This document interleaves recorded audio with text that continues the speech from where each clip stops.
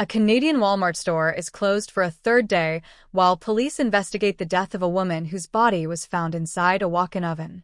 Halifax, Nova Scotia Regional Police say they were called to the store at 9:30 p.m. on October 19th, where the 19-year-old woman was found dead inside a walk-in oven in the bakery department of the store. The department says that they have not yet reached a point where the cause and manner of death have been confirmed. Halifax Regional Police say the investigation is complex, involving several partner agencies, and it could take a significant amount of time to determine how she died. They ask the public to be mindful of speculation about the cause of her death and the impact that could have on her family and friends.